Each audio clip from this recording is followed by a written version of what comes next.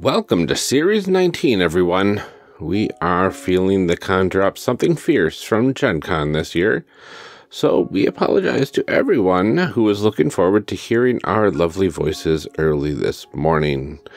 It was a really fantastic convention, but preparing for it, going to it, and coming back from it was quite an experience, and we will get you this episode out as soon as we can. Oh wait, you're listening to it right now.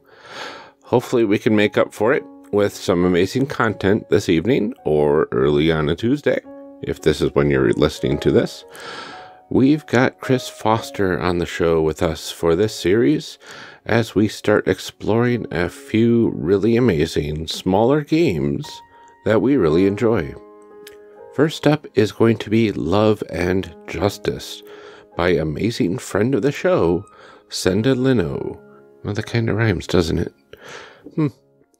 I don't have much else to say right now about much of anything. I'm going to finish actually editing the episode after recording this cold open. That's how far behind I am. But that's okay. We're going to have our Gen Con recap episode for after Series 19, so look forward to hearing all about our amazing shenanigans later this month. But for now, sit back, relax, and enjoy some Character Creation Cast done quick with Chris.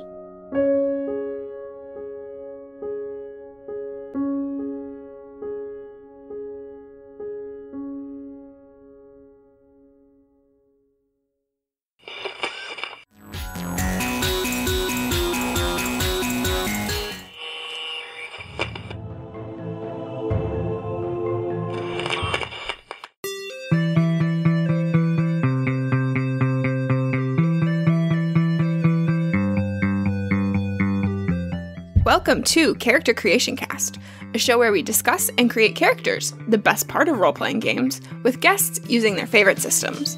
I'm one of your hosts, Amelia, and this episode, my co-host Ryan and I welcome Chris Foster, host of the Playtest podcast, for a special series of episodes covering smaller games. Our first game is Love and Justice, a magical girl's hack of lasers and feelings. Yep. Hi, and welcome to Character Creation Cast, Chris. We are really excited you could join us. Hi. I'm excited to be here. What's more with feeling? Hi. Or who was it, Michael, when we did our Edge of the Empire episodes? This is fine.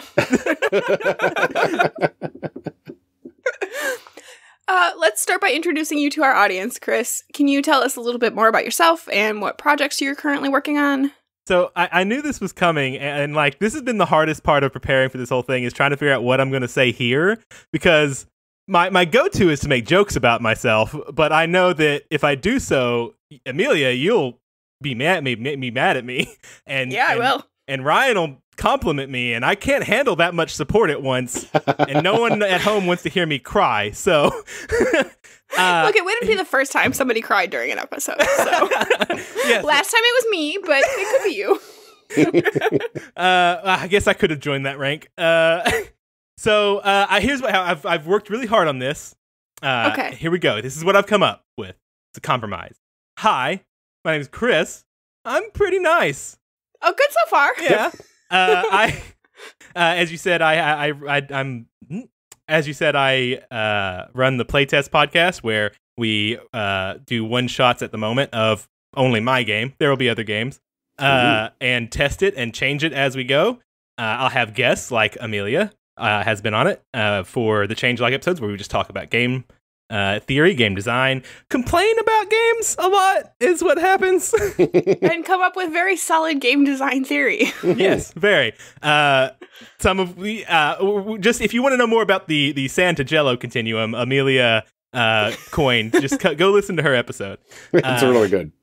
I also, other than those, I also make games. You can check out games I make on playtest.itch.io. Depending on when this comes out, there may be a new game on there called Drawback. It'll be the first game I actually charge for, which is a big step for me because I'm a coward. Which is going to be interesting because I'm not going to charge a lot for it, but all the money I get for it is going to go back into it for art and layout and stuff, and eventually I want to release it as a physical game. So nice. If y'all want to support that, go check that out. Yeah, the premise of this game is super awesome, and I really want to play it, hopefully soon. Hopefully. I got my fingers crossed. It's actually very uncomfortable. I've had them crossed for a while now. Oh, Chris, they're going to get stuck like that. It's very hard to type. Well, let's go ahead and get into our episode. We're going to start by discussing what this game is all about. What's in a game? All right, we should probably start by talking about what we mean by small games or micro RPGs. Fewer pages, right? Right. Yeah, so when we originally started talking about this episode, we were like, we're going to do micro games. And then I decided to change it and call it smaller games because I think some of these aren't necessarily micro games once we get into this series. Literally some one of them is. Right? I know. So one of them is. The other ones are smaller. One of them's an actual full game. Right. But I wanted to talk about it. And I mean, it's not like a 500 or 600 page, it's smaller. I said smaller. Yeah. When you brought this up, you're like, oh yeah, we'll take suggestions for games. And I suggested some games. And then I realized like, oh, I'm the worst person to ask about this because I don't like small games. Or I do, I just don't.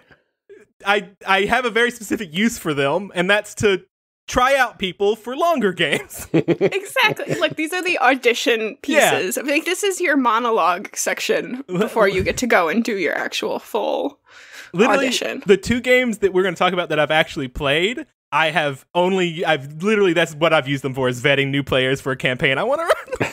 That's a quality use for them, though. Yeah, I like it. That's true. Like getting to know people. Jump right in. So some of these, this particular one for Love and Justice is 3 pages. It's very short. There are some that are, when we talk about like micro games, I think of like the 200-word RPGs or like the 1-page games that Grant Howitt puts out a lot. Yeah. So these ones I've called smaller games because they're all less than 100 pages, let's say. So they're fewer rules, a little bit less to learn. Usually they're pretty easy to use for one-shots and things. They're not necessarily meant for longer campaigns. So, I mean, that's what I think of when I think of a smaller game. Ryan, I don't know what constitutes a smaller game for you. Yeah, I mean, usually you can run a smaller game in a period of 2 hours, give or take. It depends on how long you want to drag it out, but a lot of smaller games, you can do character creation and gameplay within 2 hours, and you're fine, usually. 2 hours? That's really short. It is really short. You can't do anything in 2 hours. I know, right? Does that account for time spent goofing around? Probably not at that point. Oh, okay. Ryan doesn't goof. Well, especially like Love and Justice and games that are smaller, like Lasers and Feelings and things like that. They're almost designed to not go over 2 hours because once you get past that point, it gets just kind of drawn out. You're rolling the same things over again. There's not too many complex mechanics. So you could probably push it to 3 hours and still have fun, but 4 hours might be stretching it way too much. You can do it and you can still have fun, but the longer you go, the more likely it is it's just going to be kind of repetitive after a while. Ryan, you have so little faith in me. I can draw things out for so much time. I mean, that's true. That's true. Yeah, no, I think a lot of these games are meant to be played in that one-shot format, too. Yes. They're not meant to be ongoing, continuous campaigns. A lot of them don't really have rules for, like, leveling up and things like that, too.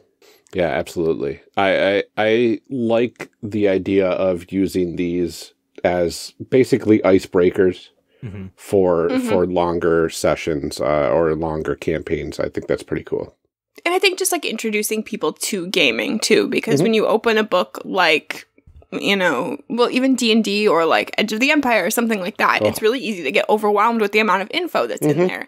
And as experienced gamers, we're pretty good at looking at it and being like, I need this and I need this and I definitely don't need that. Like, here's what I can throw out. Here's what I can keep. But when you're just coming to gaming, it's really overwhelming to look at something like that and be like, how much of this do I need to know? Yeah. And I know that that's a thing that a lot of people get stuck on when they first look at RPG books is like, this is so, like, how am I ever going to know this? I can't read through a 20-page booklet that comes with a board game. How am I ever going to know all of this? And so these kinds of games are a really good starting point for for people because they don't feel as overwhelming. Yeah, well, even like veterans, I go to the gaming store and I was like, maybe I should pick up Edge of the Empire. I really like this game. I go to the shelves and I see like 30 books for Edge of the Empire, 30 books for Forces and Destiny, 30 books for that other one that I don't remember. And well, they're all the same game. I know they're all the same game, but they're like all these like supplements and everything. I'm like, oh my goodness, I don't even know where to. I mean, I know where to start, but like, am I going to miss out if I don't have all these other supplements as well? Yes, you have to have them all. I know, right? Yeah, I mean, I'm looking at my shelf, and like L5R only came out last year because it wasn't out at last Gen Con. Yeah. So it's only come out in the last year, and I have 4 supplements for it already. So, I have like it's legitimately 16 Star Wars books for FFG Star Wars. Wow. Right. Yeah. So, I mean, it's really easy to like get in deep. Yeah. Gotta catch them all, man. Yeah, exactly. Uh-huh. Man, oh man, if they made a supplement book for each Pokemon. Oh no. Sorry. Coming back. Yeah, that's the nice thing about smaller games is that's not a problem. Mm-hmm. And also, they don't cost a whole lot of money. Right. I don't have a $400 book collection like some of us do. I know. Right. No, I went online and bought the games to record this episode last week, and it was like $19 or something. Mm-hmm. Like, yeah, it was good. Yeah. And this game, Love and Justice, is actually free right now on, I believe, Drive-Thru RPG. And it is written by a friend of the show, Senda Linaugh, who is also one of the hosts on She's a Super Geek and Pandas Talking Games, among other things. Very famous appearance on Playtest Podcast. Mm-hmm. Very famous appearance on our show as well. Yeah. Wow. She just famously appears all over the place. Yes. Yeah. It must be very startling when she sees herself in the mirror, like, oh, a famous person. Oh my gosh. Appeared. Where did I come from? Mm-hmm. That's a question we all have about ourselves. Where did I come from? Oh my. Okay, back on track. What sorts of things do we need to play this game? How do you play Love and Justice / I assume also Lasers and Feelings? So the cool thing about this one is, and most micro games or smaller games, all you need are D6s for these, which are I find helpful, especially when you're saying like introducing newer players. Everybody can look at a D6 and be like, oh, that's a dice. I understand this. Mm-hmm. Those are in Yahtzee. Those are in Monopoly. Yeah, like I have those in my game closet. Yeah. Yeah. So a lot of smaller games will just use D6s because they're easier. You have a lot of them. And this one, I think you only need up to 3. Yeah, I think that's right. And then like I just have a little postcard I'm going to write my character sheet on. So you need almost nothing for this game. Yeah, pretty much. You just need the rules, 3d6, and something to write on. Probably something to write with, too. That's true. You just thumb it in there with your thumbnail. Yep. Yeah, work. just like, just scratch it into the wall. Deface your desk. It's fine. Oh, that's terrifying. Just your desk is just covered in character sheets. Yes, it's just scratch marks into the walls and the wood and the like. It's terrifying. This is why the Satanic Panic happened. Was actually just because people didn't have pens. They're scratching things into the walls. That's what everyone was so scared of. Yeah. Just get these poor children some pens. We need some pens and notebooks. My gosh. They need pins, not Jesus. So, what do characters do in Love and Justice then? It seems like I've played it before at a Catacon last year under Andy Fox. And that was a really fun time. You play magical girls. You're basically going through an episode of this magical girls television series. That's pretty much it. Yep. You're fighting for both love and justice. So what if, say, by chance, just asking for a friend, you had zero familiarity with the magical girl genre? Okay, so a lot of magical girl genres lean into a lot of different types of tropes that are like, you're usually teenagers of sorts in school. So it'll revolve around schoolyard drama or classroom drama, things like that. There's a lot of like mundane sections of a Magical Girls episode where they're like, hey, there's a new bake shop in town. Let's go check out the bake shop because that sounds really cool. And then surprise, surprise, the owners of the bake shop are actually working for the evil person that you're constantly fighting against and you can never defeat because they are the ultimate evil and very elusive. It's coincidence, the genre. Yeah. There's also generally, there's always a pretty strong theme. Like for Sailor Moon, it's planets. Yep. Like Cardcaptor Sakura, they're cards. Those are the two magical girl genres I know, or shows that I know. So that's as far as I know. But I assume all the theming continues throughout all magical girl. Yeah, I would say almost all of them have a very consistent theme between all of the main characters. I think like Magic Knights Ray Earth, there was only a few people on the team, and they were all like, decked out in like magical girl armor with magical swords and stuff like that. And it was pretty cool. But yeah, it's that theme is one of the bigger important parts of, because it's all about what am I trying to say? The like women growing up into adulthood, coming of age, stories, things like that. That's very prominent in Magical Girls anime, and then a lot of the games that follow that also follow that sort of storyline as well, especially if you're going to be playing multiple sessions of certain games. I just want to point out that I'm very fascinated by the fact that I'm having the magical girl genre explained to me by two dudes in their 30s. This is just like a weird moment in my life, so I just wanted to pause and recognize what's happening here. But cool, good. I don't know, it's not a thing that I ever got into, but like also my parents were super strict about what I was and was not allowed to watch, and so I definitely missed it too. I still haven't actually like delved deep into any magical girl stuff. I knew of Sailor Moon and stuff, and was very much like as a young man in the South was very gendered and like this is for girls. Which is dumb because adult Chris, like everybody who knows me is like, oh, Chris loves friendship magic, which is all magical girl genre is. Yeah, pretty much. Yeah, like I remember my cousin being super into it, and part of it was, I think, growing up, it was like, well, anything that she did was like must not be appropriate. So like, I don't know. But my youngest sister now is like super into it, and so my kids have been watching Sailor Moon with her. Nice. Yeah, they're watching it sub though, so Eleanor has no clue what's going on because Eleanor can't read very well. Well, you don't even need to know the dialogue to know what's going on half the time in Sailor Moon. Nate told me one episode was very, very sad. Oh. So that's true. Yeah, that's all I know about it, really. Okay, moving on. I'm trying so hard.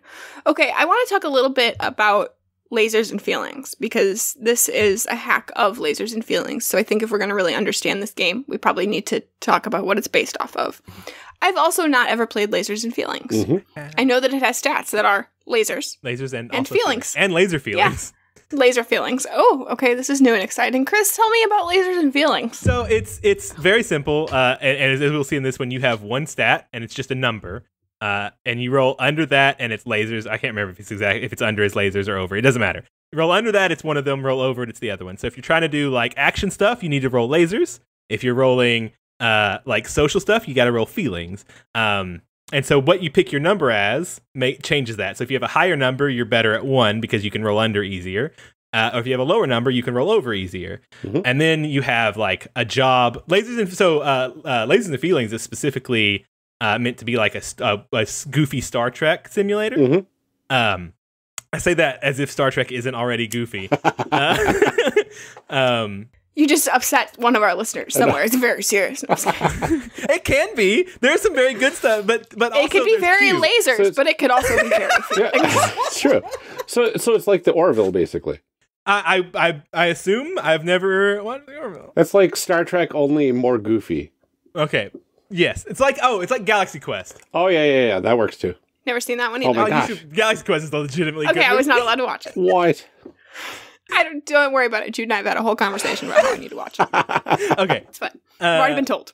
So, the important thing to know about lasers and feelings is it's zero prep game.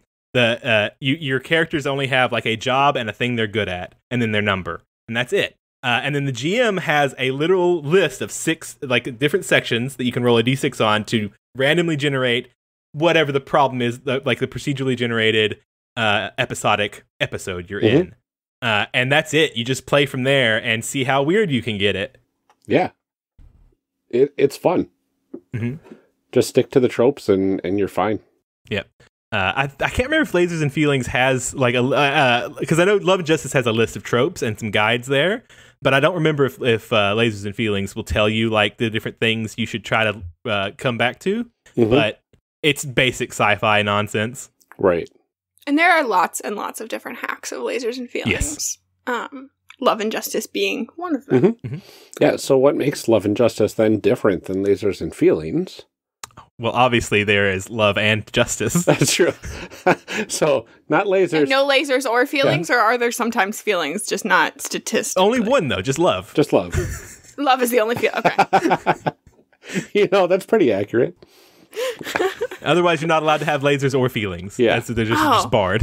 Okay, yeah. I don't really want to, so what if I used lasers to get justice? Yeah, you do roll justice then. Yeah. With lasers. You get this. With lasers. Okay, yeah. Justice with lasers. Yep. It's laser justice. Laser and justice. love feelings. Love feelings, yep. Yeah, you picked it up pretty much already, so. Okay. So the actual difference between any of these hacks, it's always like one side is action and one side is social. That's all it is. The names are just like flavor. The changes between Love and Justice and Lasers and Feelings come in the things you can pick from and the like randomly generated thing episode, basically. Yeah. So those are the things you have to actually change and plug to hack it. And that's what they've done here. I don't, because I think in Love and Justice there is still just a thing you're good at and your role. Yeah, I think that's right. Let's see. Yeah, your character type, your role, and your power, I guess. Is that right? Yep. Oh, and you get a drawback in this one. Oh, yeah. And I don't know if this is in Lasers and Feelings, but also when you roll equal to your number, it gives you some sort of magical insight. Yeah, in Lasers and Feelings, it's literally called You Have Laser Feelings. So you get to ask a question and then try again. Yeah, so there's some really interesting genre-appropriate feeling or questions there that help you move the story along, which is really cool. That's pretty much it. It's magical girls, lasers, and feelings. All right.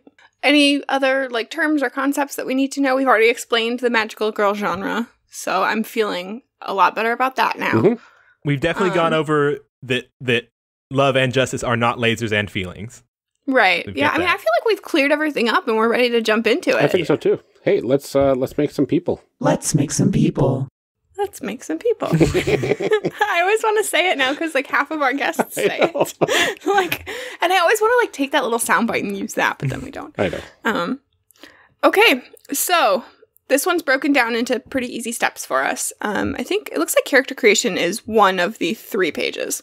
Yep. So we're gonna go ahead and just start up at the top and create our group. Yeah. So we get to choose a theme for the group, and it can be any theme, but they've got some good suggestions here. There's planet, space, flower, color, jewel, sweet, and kawaii.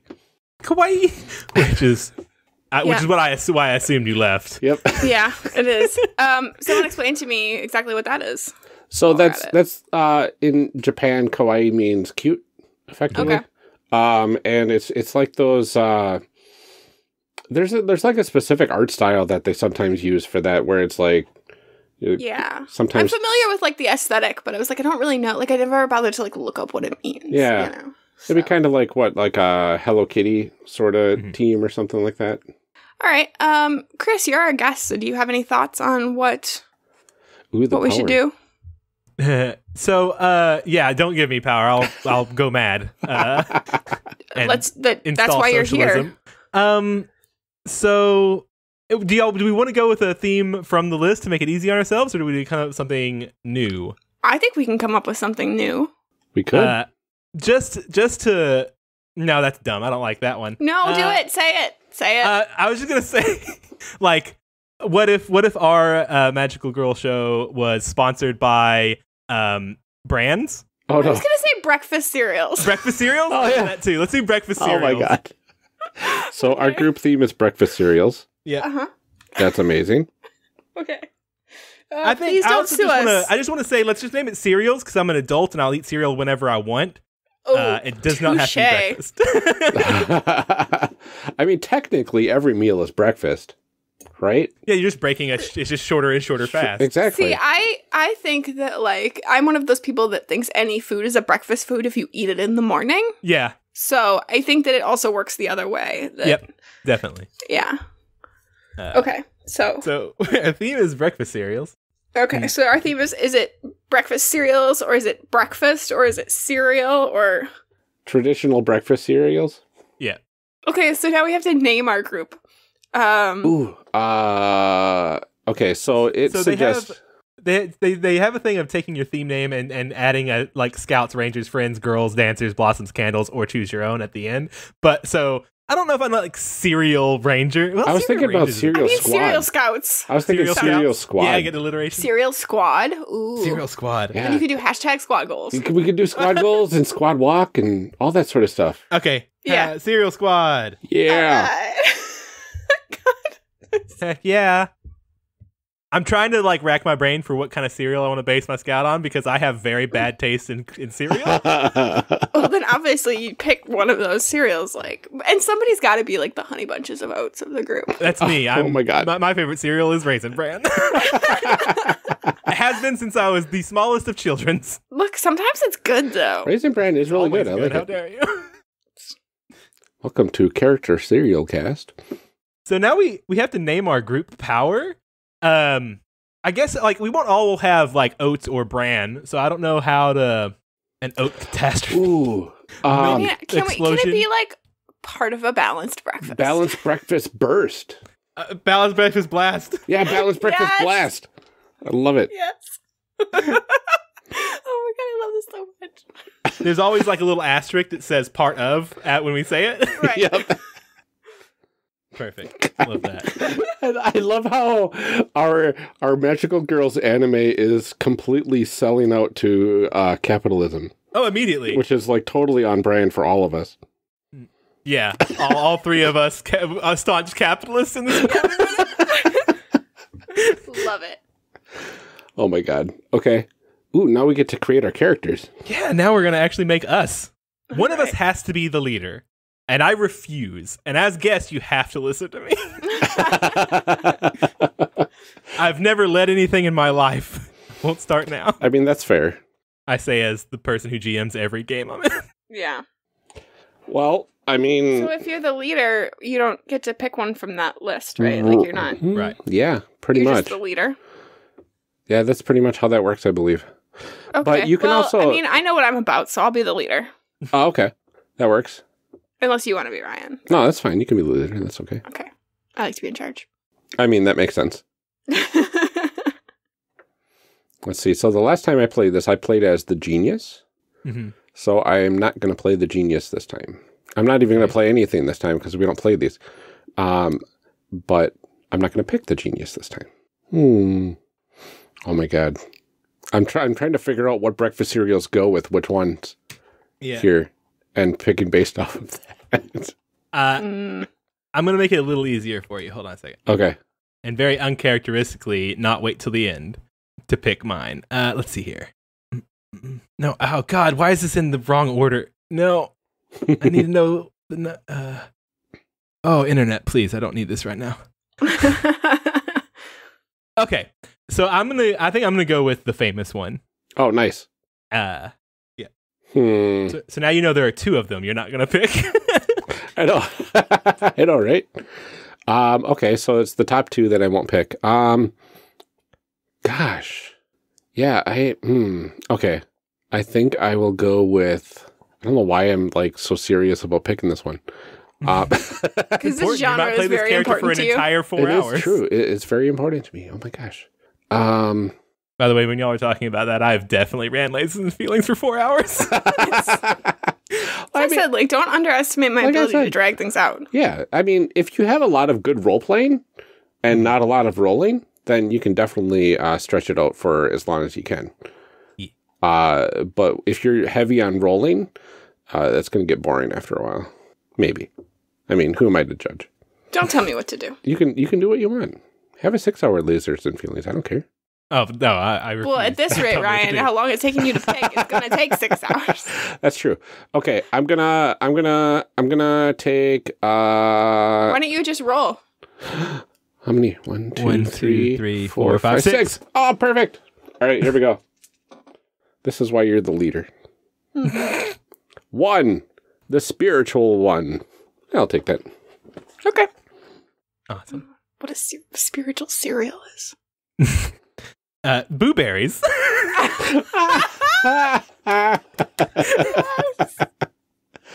Oh my god. Oh, that's so good. Okay. Okay. That's amazing. What is Ofuda? Right. The one who uses Ofuda or is a shrine maiden? Or both? Okay. So now we have our character types. Next is choosing your number from 2 to 5. The high number means you're better at love. A low number means you're better at justice. You can't pick 1 or 6 because you have to be able to roll under them. Yeah. Or over them. Ooh. I'm going to choose 4. Mm-hmm. Mostly love, but a little bit of justice. What are you thinking, Amelia? I'm going to go with 3. Ooh. 3. Okay, well then I'm going to be the weird one here. Let's see. So I'm the famous one. I think I'm gonna go like make this really fun and go with 5. Yes. A number is 5. I'm very personable, but don't ask me to do nothing. All right. Step 3, pick a drawback. Every magical girl has a trait that complicates things. Select one from the following. So it's crybaby, airhead, love struck, antisocial, not actually human, torn loyalties, dark past, stubborn, or clumsy. That's awesome. Okay. Mm-hmm. I'm the spiritual one. Okay. I think I'm going to go, if y'all don't mind, I'm going to steal Amelia's here and go with torn loyalties. I am torn between being loyal to the group and being loyal to my publicist. Oh. Ooh. I thought you were going to take dark past. So I think I might take that. Ooh. Well, if you're going to take dark past, I'm going to take not actually human. Ooh. Jeez. Because you're a ghost, because you're Boo Bear. Exactly. Wow. So you got some haunted breakfast cereal. All right. That's amazing. So, dark past, that could be Count Chocula. Are we all Rice of Krispies the that used to be Cocoa Krispies? Yeah, are we all the monster brain? I'm specifically not because I have a thing I'm going. Okay. Okay. I can't wait. All right. All right. Name your power. Step 4. You have a magical transformation device that allows you to thematically transform and access your magical girl powers. Choose what that object is, as well as the theme of the power it gives you from the following list. I like that sugar is a choice. Uh-huh. Also that healing / positive energy is a choice.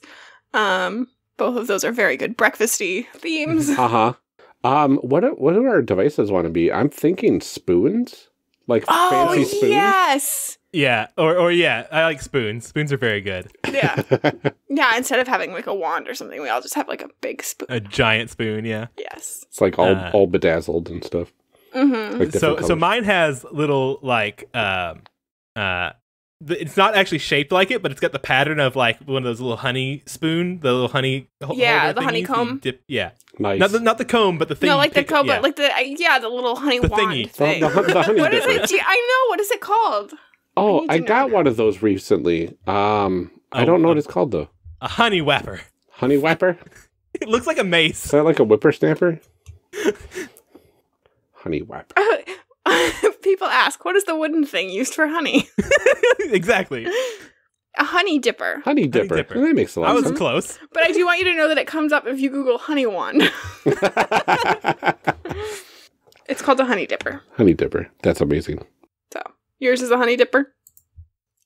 It's got the pattern of a honey dipper on it. It's still Gotcha. just a spoon that you could use for cereal if you were large. If you're a large person, Okay. You got a very large mouth. gotta have a big mouth. Oh yeah, no, and we're anime, so we have a very small mouth. So it doesn't work. Right. It doesn't work at all.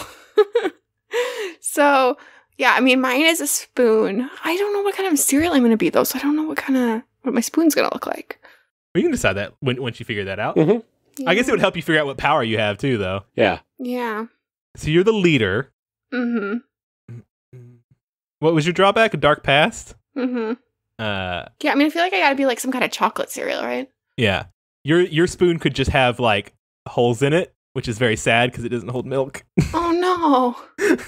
I think it's one of those spoons that you use for like stirring your hot chocolate that has like chocolate on it already.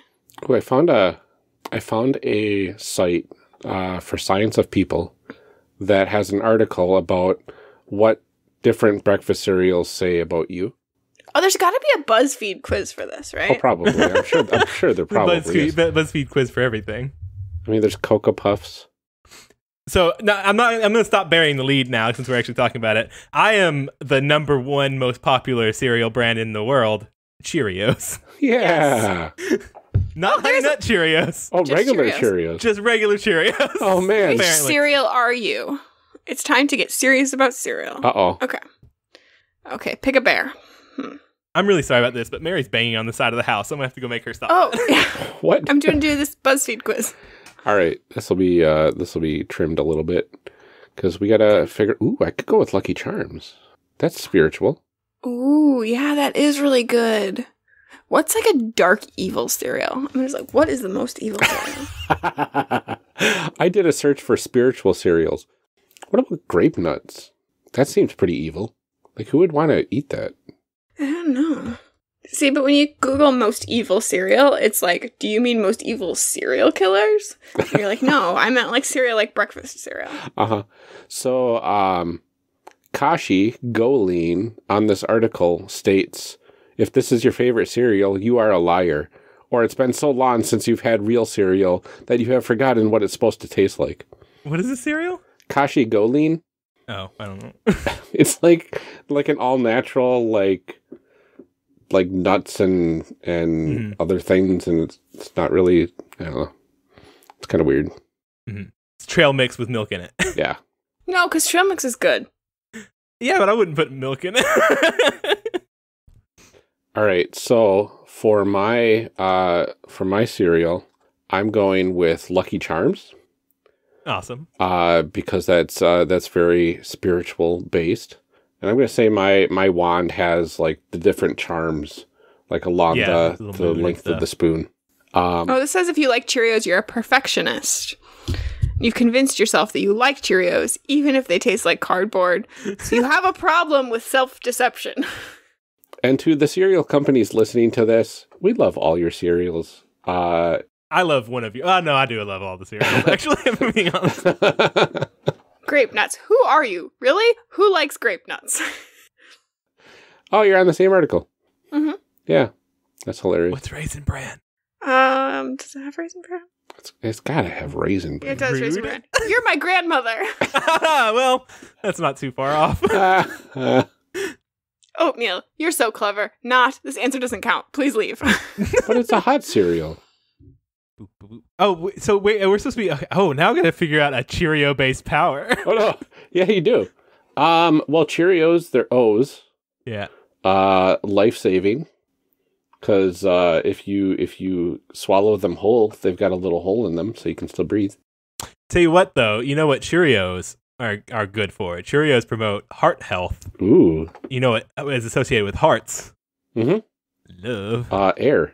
Right. Oh yeah, love. I have blood powers. Okay.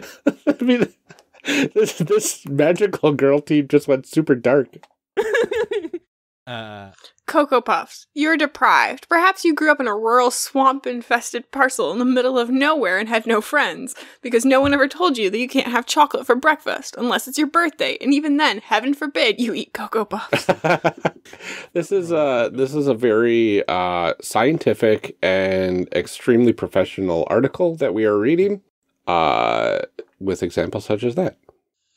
Special K, you're on a diet. And you're going to hate it when I tell you that Special K is still carbs and does not count as healthy.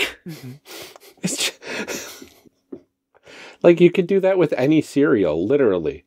Like, I'm going to have a bowl of cereal for breakfast and a bowl of cereal for lunch and a sensible dinner. You're going to lose weight because you're eating like 200 calories for 2 meals in one day. Oh, hey, Ryan, you've never seen my cereal bowl. Okay. Yeah, like what kind of cereal are you eating? Are you eating the suggested 1/2 cup or something stupid like that? Okay. I usually go with 2 servings because I've measured it. I just fill I the just bowl. dump that stuff in. And you know what? If I finish it and I'm feeling really bad about myself, I'm gonna have another one. I mean, that's fair. Especially if you don't drink the milk first. Oh, I'm gonna drink the milk. Oh, so you double the milk too? No, I don't. Okay. Oh, I don't actually put very much milk in mine at all. Oh. See, I'm a fan of the milk afterwards with all of the added quote-unquote nutrients. Boop. Okay, I still haven't picked my cereal. You guys, this is so hard. You're the leader. Oh. You have a dark I know. past. I feel there's like I need to be like Wheaties, right? Cocoa Pebbles. Wheaties are good Wheaties? because of like the sports tie-in. Yeah, Wheaties. That's a good, like... Good money there, too. Yeah, so maybe I should adjust my stat to be like a 2 so that it's all physical. Let's get some fighty, some Wheaties money into this anime. Yeah. Okay, so I'm going to adjust my stat so it's a 2. And then I have to name my power. I mean, it's going to be like healing and positive energy, right? Mm. I'm gonna say my power is luck-based.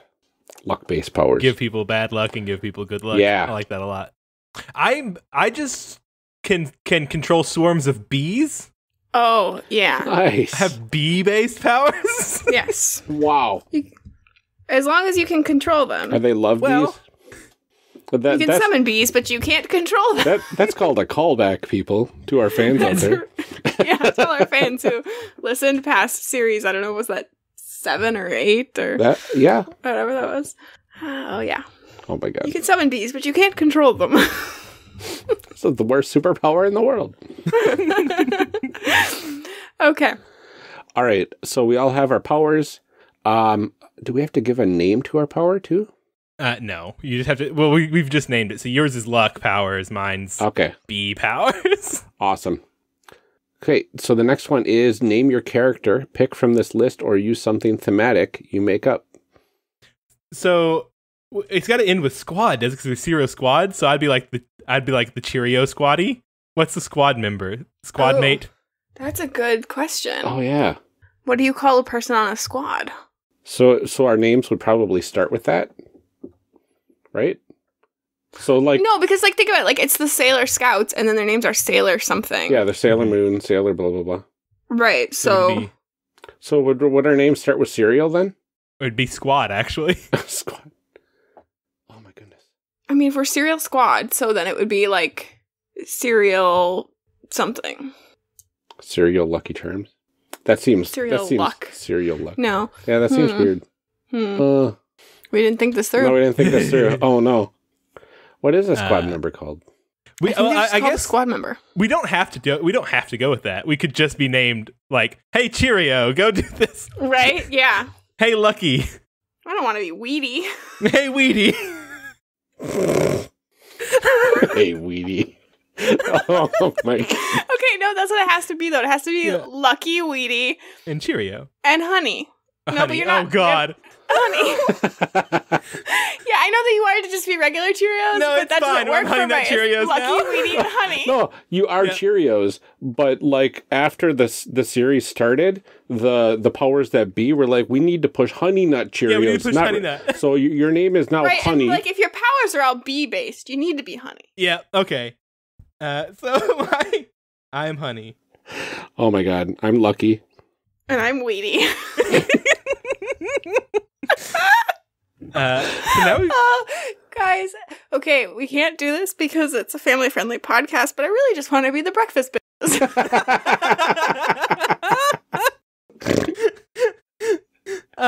yeah. Oh my god. With a name like Honey and Weedy. Okay, that's what it was. Just like in our test pilot. Yep. They were like, you need to change this to the Cereal Squad. We need it more kid-friendly, I'm sorry. Okay. That is the like fan-made webcomic. Yes. Based on Yes. where it's all the same characters, the same art style, but they're real mean. Right. This is our tag on AO3. Oh my god. Yeah. All right, now that we all have our character names, now we need an everyday normal name for all of our characters.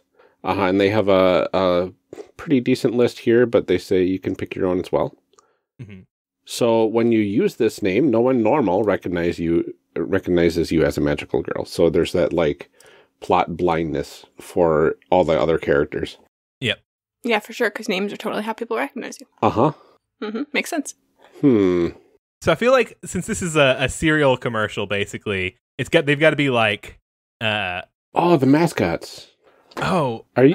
what's the name of? Oh yeah, that's a good idea. Well, the Wheaties doesn't have a mascot. Wheaties has a bunch of different sports stuff. No, so Yeah. you got to be named after Serena. like what's like the gymnast or something or another. Well, I think that we're just gonna go. This is gonna be a very dated recording now, but I'm just gonna pick Megan after Megan Rapinoe. Oh yeah, there you go. Yes, perfect. Nice. Because even if she's not on a box of Wheaties right now, she needs to be. Yeah. Oh, She and probably only eats cooler cereal. and what if she voices in the dubbed version? Oh yeah. That would be That'd be amazing. Call us, Megan. Yes, Megan, please. Oh my god. So what's the Lucky Charms leprechaun called? I think It's he's Lucky called the Lucky. Leprechaun. I think it is. Yeah. You're probably right. No, you need a Lucy. good Irish. You need a good Irish name. Oh, then. Siobhan or yeah, Cersei. Saoirse. I can't remember. Saoirse? Saoirse. Mm-hmm. So the mascot for Cheerios is named Busby. So I Ooh. think her name is just Busby, but spelled differently. Okay. Yeah, but BEE, That's hilarious. right? Is that how it's spelled on there? Yeah, it's BE on there. So I think in this one it's just BUZI. No, BI. All right, Busby. Awesome. There's a lot of all right, I'm just gonna go with traditional Irish girls' names. Alana. That works. Right in the first row of names. Yeah, I mean, I do think Lucy is good too because it's Lucy. kind of like Lucky. Okay, yes. I'm gonna go with that then. Oh, I see how it is. When I say it, it's whatever. I didn't hear it. That's why I said I do think it's When good. your co-host says it, you're like, oh, it's good. I'm sorry. My brain was It's not. fine. No, I don't like you either. I apologize. Chris, I love you. Why? Ryan. But now you're evil, Ryan. Oh, no. My heart. How the tables have turned. I'll inform Nice Ryan that he is Nice Ryan. Oh, no. Oh, he's am- gonna be so upset. He is. This is a bad day for everybody. It's the worst thing that could have happened to him. The tables have turned. Okay, well, that's everything. We Yeah. made characters. We made We did. the Cereal Squad. That's amazing. Did it. Did we want to run through what adventure we would go through?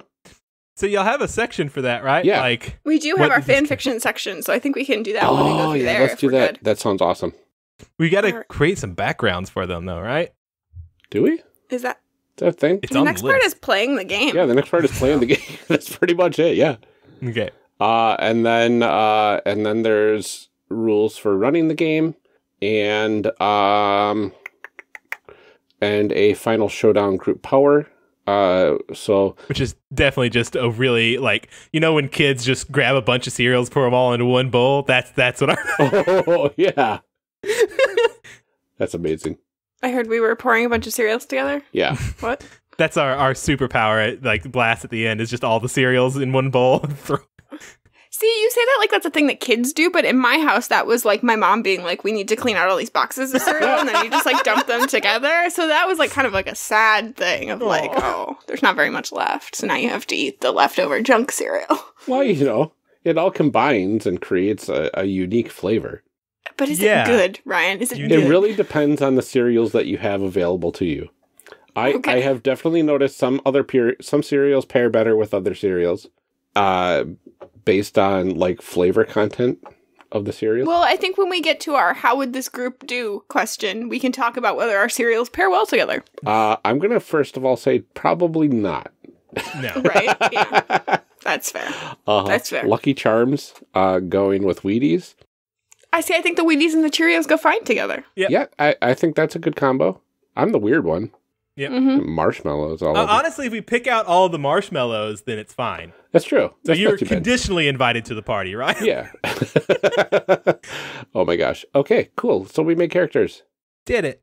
We did it. And so now we're going to jump right into our D20 for your thoughts segment, which normally we wouldn't do until its own episode. We're smushing this all together. Yeah. Oh gosh, everything's different. I show up and everything gets ruined. Chris, you ruined it. You're welcome. Hi, everybody. I am the Agent of Chaos. How could you, Chris? How could you? You're never being invited back except for the next 2 episodes that we have to record with you after this. Okay. You can't be rid of me that easily. I know. I keep trying, and yet... Been on your show several times. Now you're on my show. I don't know. I'm very confused. You're very bad at getting rid of me. I am. I've played like more games with you than I've played with like anybody else in the last year. Oh, now I've got to keep that going. That's A minute now. So I know that there's like a like appearances quota to get a shirt.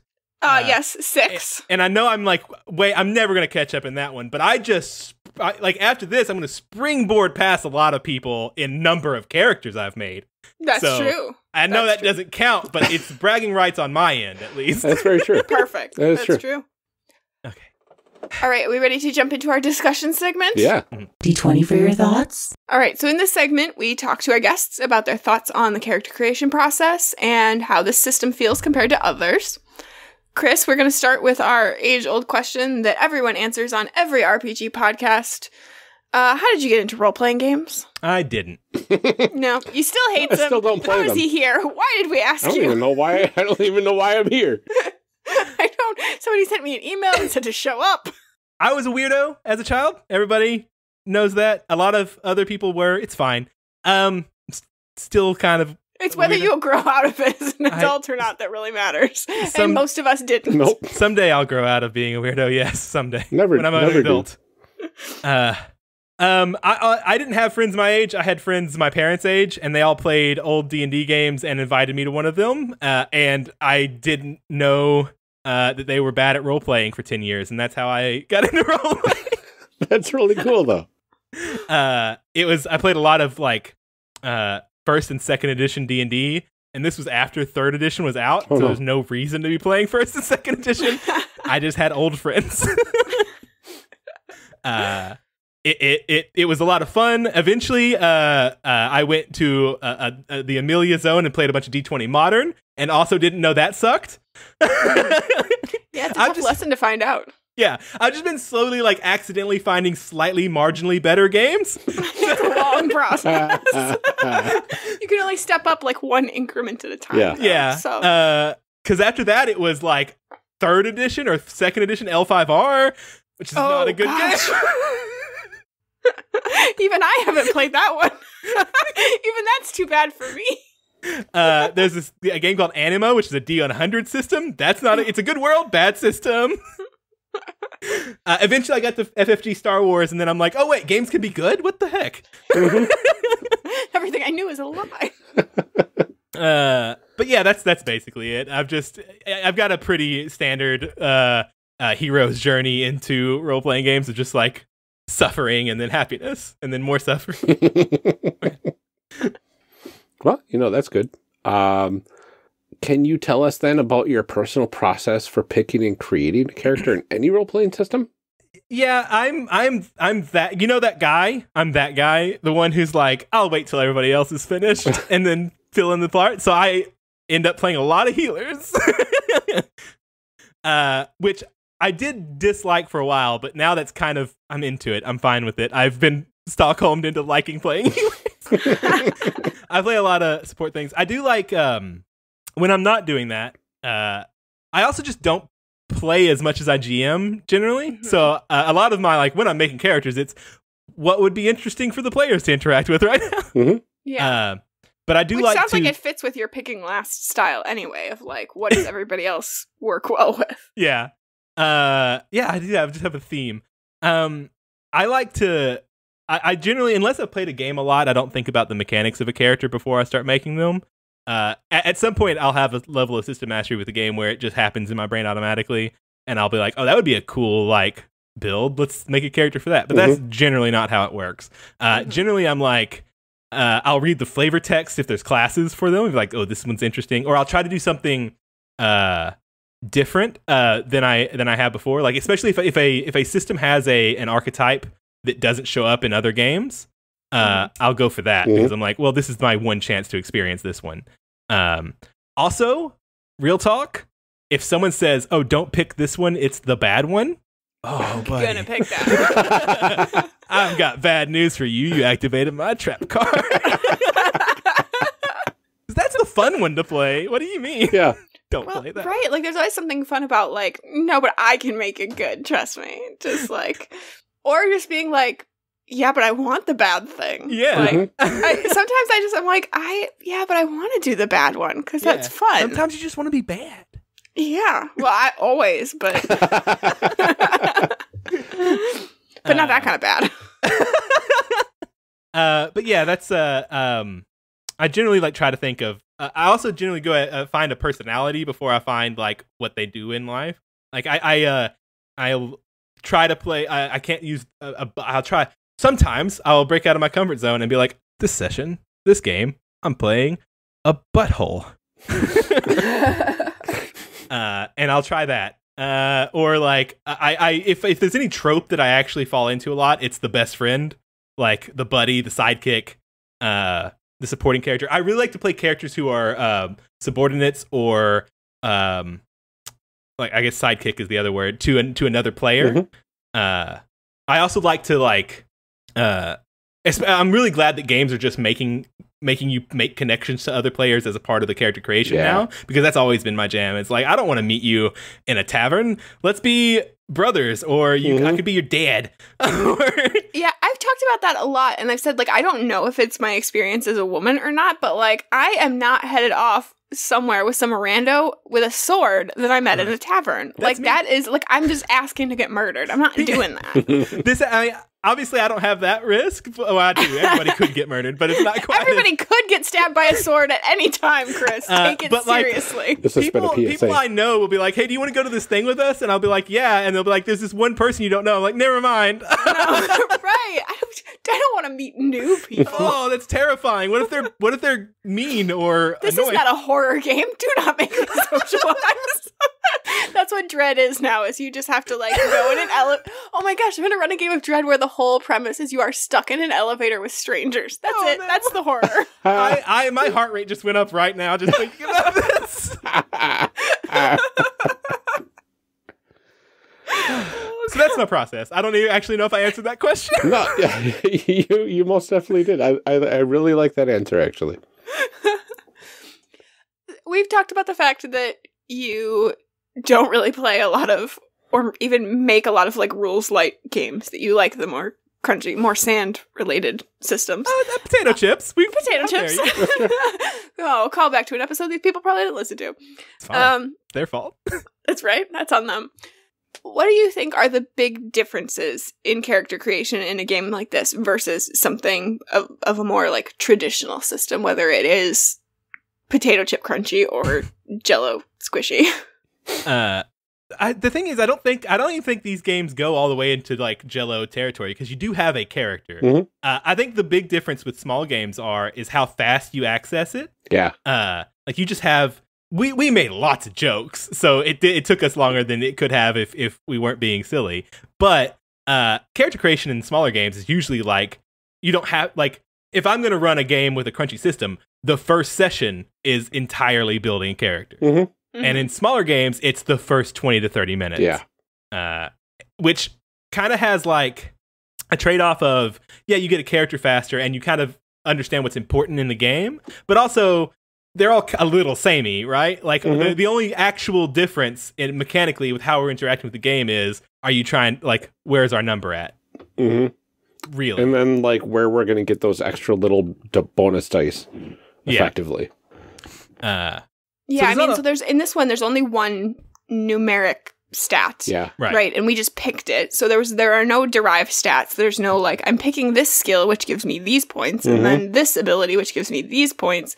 So like the mechanics of it are much, much more simplified.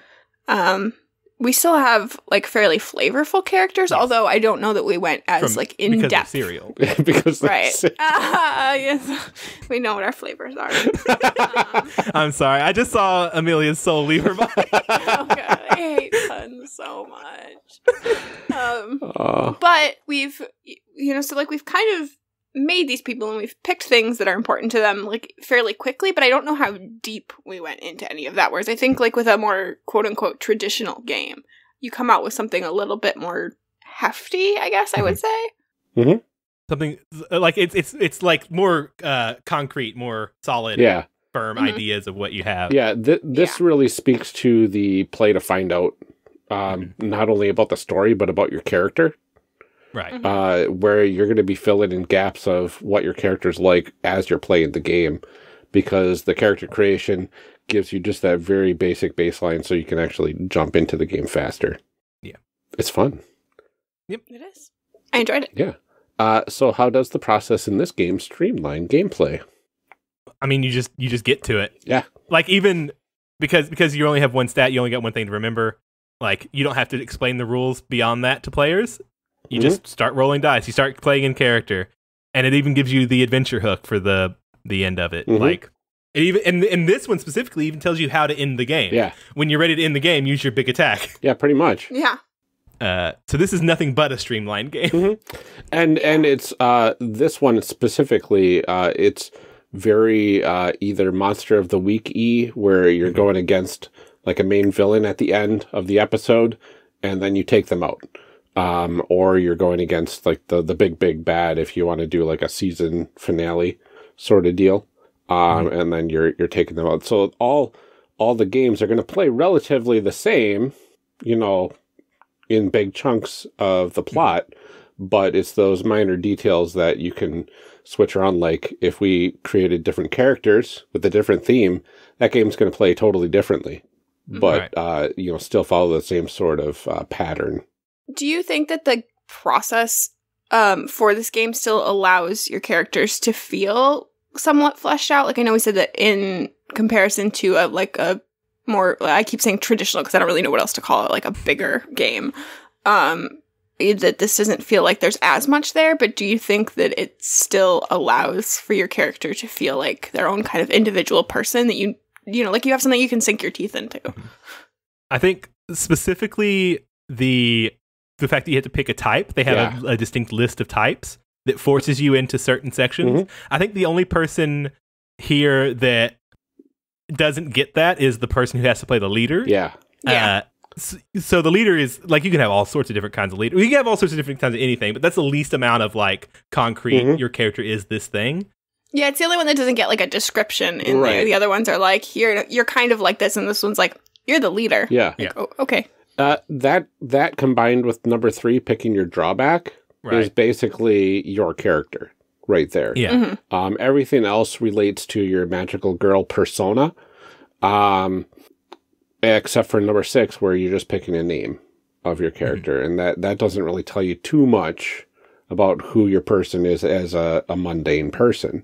But I was gonna say, I don't think that you really have like any idea at all who you are, like as a non-magical girl. Yeah, only the number 3, only the drawback tells you anything about your character when you're not a magical girl. Yeah, exactly. Well, even the type too, except for the leader, because the genius is probably going to be good in school. The spiritual one's going to be the person that's always at the temple, like writing those prayer cards and putting them on trees or whatever they do. Yeah, you're right. So it tells you a bit about what you can work with, especially if you're familiar with those sorts of tropes. Yeah, that's true too. I think it probably is a little bit easier if you have more of a knowledge of the genre. Yeah, absolutely. What do we see as the flaws in this character creation process, which is more of a lasers and feelings as a whole? I'm going to have a controversial opinion here and say for what it is, it's not really flawed. Yeah. Like, if you fix the problems with it, then you're breaking more things, like what it's trying to do. Yeah. Mhm. You're making it more Yeah, complicated. it does what it means to do very well. The question is, do you want that thing that it means to do? Yeah, so... I always get frustrated on Twitter when I see people, like, tweet at designers, or, like, designers will copy, like, screen cap, like, Reddit posts or something like that are like, can I do this in this game? And I'm always like, I want your game to be a different game. Does this game ever be a different game? And Have you tried being a different game? right? People are like, well, you could just do that with D&D. And it's like, yeah, but not everything is supposed to do that thing. No. Right. And so, like, have you tried? Can your game be different game? No, it cannot. So can we translate Love and Justice to D&D rules right now? Is that okay? Yep. Yeah, if we could, yeah, so I need a druid. I need to know how to, no. Oh my... Yeah, I mean, I think you're right. For what it's meant to do, it does those things. You know, like, are there things that I don't necessarily love about it? Yes, because like I said, we don't get a big idea of, like, what your mundane persona is. You know, I do wish that, like, the leader concept maybe was fleshed out a little bit more, but other than that, it does what you need it to do to play the game. Yeah, absolutely. And it gives you plenty of direction under playing the game and running the game to really kind of nudge yourself into exploring that character during play. So I think that altogether it works really well. It's just, you got to go in with the expectation that you're not going to get a fully developed character out of character creation. Do we think the process, like going through the process of character creation, gives us pretty strong clues about what we're going to get when we play this game? I think so. Yeah, I think that, like, because the doc is just for everybody to read. Yeah. Like, it's 3 pages. There's no reason not to read the whole thing, even if you're just a player. You get an idea of what you're going to do. Especially if you're coming to, like, Love and Justice, you probably want to play a magical girl game. Yeah. Right. I think it's all themes. It's all it is. It's like, and these are the things you're going to do. Yeah, absolutely. It's love and justice. Not lasers and feelings. Right. Right. No, I think that, like, going through, I haven't played the game. I've just done character creation now, but going through, I feel like I have a strong idea of, like, what sort of nonsense we're going to be getting into and, like, what is expected of me when I sit down to play this. And there's going to be a lot of serial references. Oh, yeah. Oh my gosh, so many skills. Like, opening scene, you are at the local cereal cafe. Oh, interesting. Oh no, but they're trying to open a donut shop up across the street. Wow, no, thank you. Yeah, like donut. How dare. The main villain is cereal or breakfast alternatives. Oh my gosh, like there's like No, the main villain is just oatmeal, you guys. No, oatmeal's technically a cereal. But I'm thinking, like, you know, like omelets and like pancakes and donuts. Let's be honest, most of our enemies are gonna be egg themed. Yeah. The Scrambler. So, Oh my I mean, that's our next question. So. yeah, so let's dive into some fanfic for these characters. Do you want me to just go ahead and roll these questions? We can alternate. You roll. Yeah, that works. Amelia rolls and I roll, and we see what happens. Yeah, let's do that. So the girls go to. Okay, the girls go to number 3, a new sweets shop. Ooh, that's almost perfect. I knew it. Trust them. The team's nemesis. Dark Heart Collective. Oh no. Oh boy. Oh, you know That's a coffee shop. Oh. Yes. So, real quick, this definitely makes a tie-in to our leader with a dark past. Did you used to be a coffee-themed here, villain? Oh no, probably. Probably. This is very good because there's a local coffee company here called Collectivo. So they show up because they want to. You want to roll that one, Amelia? Yeah. Ooh. That one fell on the floor. 4. Destroy. Ooh. Ooh, what are they destroying? 6. Future utopian kingdom. Oh gosh. 2. Of Cerealandia. To power their super weapon. Oh my gosh. Oh wow. This is Which is just an espresso machine. They're just trying to destroy the future utopia to power this giant industrial espresso machine. Oh my gosh. Oh, yeah. That makes sense. Totally. Oh my god. So we've got alternate breakfast-themed villains from the Dark Heart Collective, because, of course, they've got a dark heart because they're not eating cereals. Oh, yeah. That's how you fix dark hearts. Yep. They haven't had a balanced They breakfast. haven't had a balanced breakfast with the cereal. Makes included. them so grumpy. We will use our balanced breakfast blast. Yep. Yeah. It's true. That's how we... It's definitely that trope of, like, we don't destroy them, we cleanse them, which just makes them want cereal. Exactly. Well, but it turns out because we have our balanced breakfast blast, we have all of the milk, and maybe that's what their coffee needs to not be so dark. That's true. So we can come together with the understanding that milk is good for both cereal and coffee. I love this so much. The secret was milk. Oh my god. The true milk was in our hearts.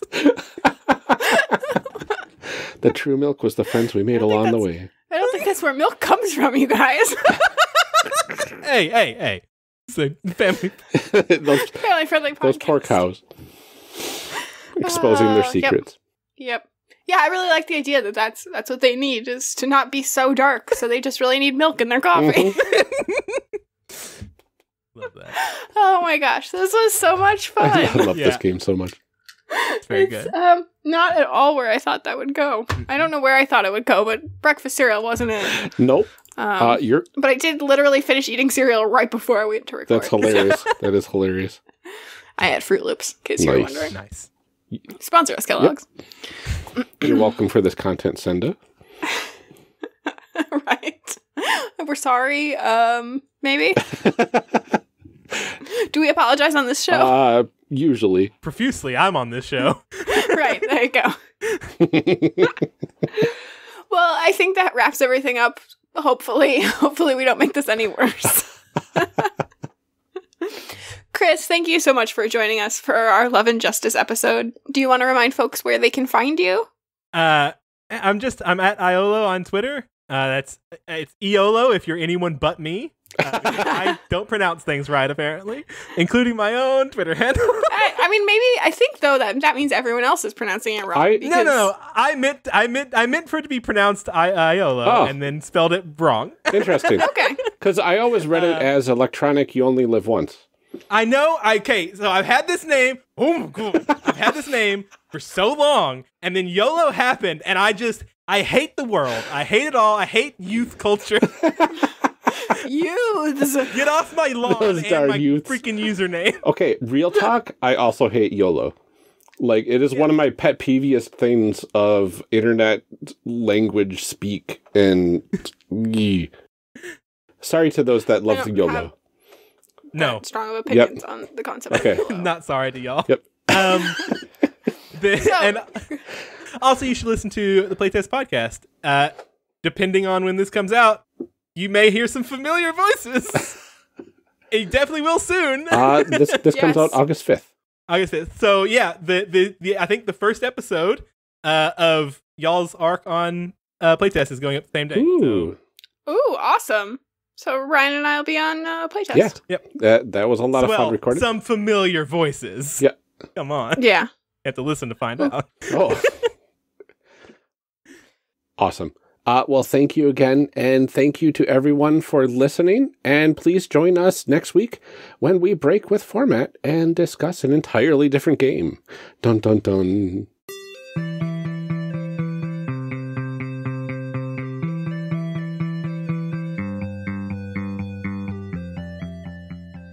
Character Creation Cast is a production of the One Shot Podcast Network and can be found online at www.charactercreationcast.com. Head to the website to get more information on our hosts, this show, and even our press kit. Character Creation Cast can also be found on Twitter at CreationCast or on our Discord server at discord.charactercreationcast.com.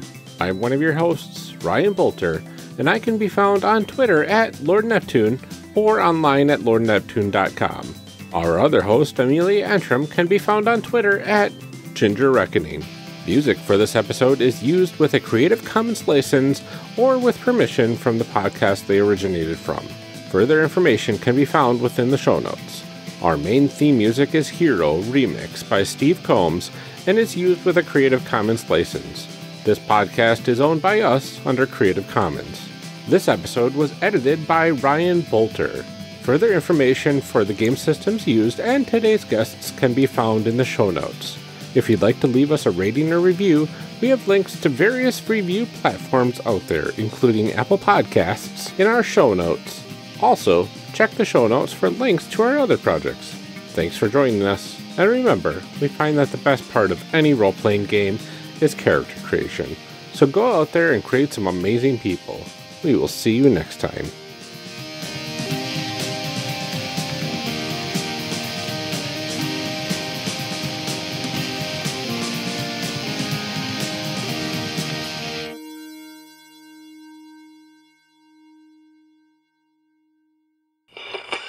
Now we gotta read some show blurbs. Show blurbs. Show blurbs.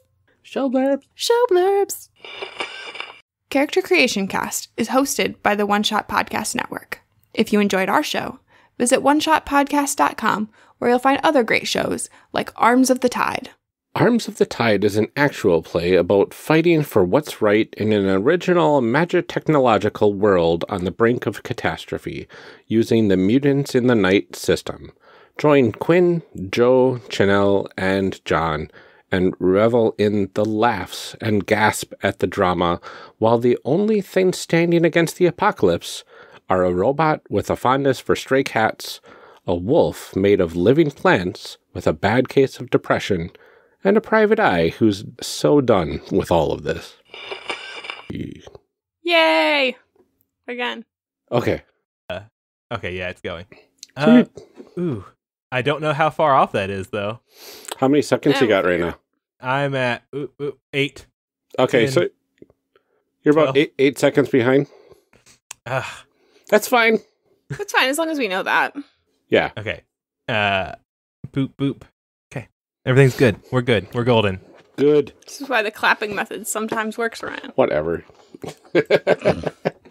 That's true. I did not account for the lag on the recording to actually recording thing. From the click to recording. Click to record delay time, yeah. Yeah, my program, it just started hitching when I hit record like a few months ago, and I didn't always do it, so it's not just the program. I have no idea why. Maybe you got too much bits in your hard drive. Too many bits. Too many bits. They're just Yeah, that happens to me all the time. You got to sweep out those bits every now and then your hard drive's better. Happens to the best of us. You got to sweep out those bits. Yep. It's true. Yeah. That's what they call Heard it. that. I don't think they do. Or rather, God, I hope they don't. Uh-huh. Okay. Who's the professional IT?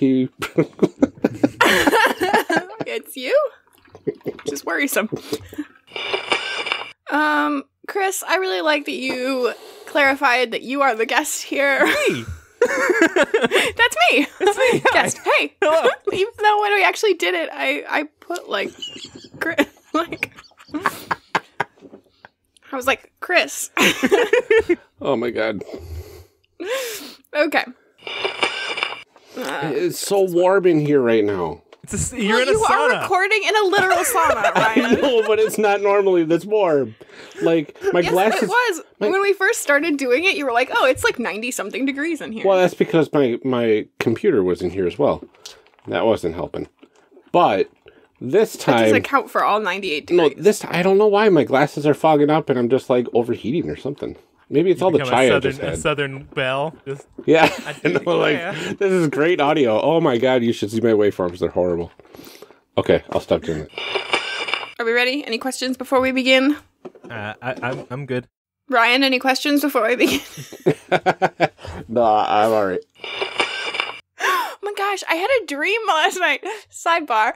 I had a dream last night that I had like some kind of like D&D something on my phone, and like some person was like, oh my God, you need Jesus. Like, this is not a thing that's ever happened to me. Nobody's ever but like I had a dream about it last night that I was like at some hotel checking in, and the guy that owned it was like super conservative, and he was like, I'm going to let you stay in my hotel, but I want you to know that I'm watching you. Like, it was very weird. Anyway, That's illegal. I very rarely remember my dreams, but like, anyway, I just remembered that. Okay. Oh, only for this conversation.